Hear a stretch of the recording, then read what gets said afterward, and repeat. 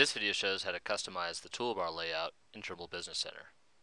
The purpose of customizing the toolbar layout is to make Trimble Business Center as efficient as possible for what you do on a daily basis or for a specific operation.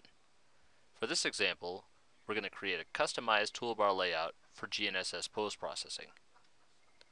To create the customized layout, move your cursor to the toolbar area, right-click, and choose Customize. In the Toolbars tab, you can turn entire toolbars on and off. For GNSS post-processing, we won't need the Surface toolbar, Corridor toolbar, Line, or Alignment toolbar. In the Commands tab, you can drag and drop commands to the toolbars.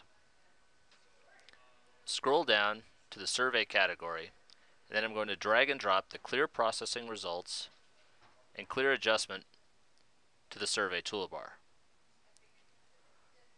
Once you're satisfied with the toolbar layout, go to the Save Load tab and create a name for your new toolbar.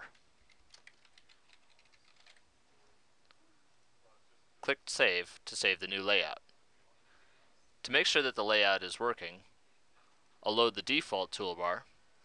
This is the layout that comes when Trimble Business Center is installed. Then I'll choose my new GNSS processing layout and see that my customized layout has loaded. This concludes this video on how to customize the toolbar layout in Trimble Business Center.